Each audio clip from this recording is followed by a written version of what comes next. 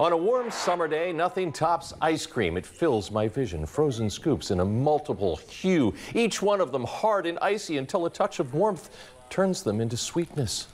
Hudsonville Ice Cream took to the streets of Michiana today to deliver some flavorful frozen fun. Oh yeah, you can see it right here. And today was the perfect day for it. Come on, from Howard Park in South Bend to Michigan City, people were excited for the opportunity to grab some free ice cream.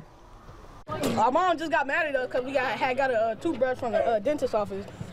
So we wasn't gonna get nothing because he's in trouble. But they saw free ice cream. Thought it was for a camp at first, but yeah, it just tastes good. It tastes good.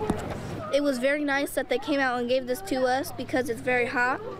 And it's a good day to be at the park, but sometimes you get hot. And they came out and gave us ice cream for free. You know, these are just the stories we need more of.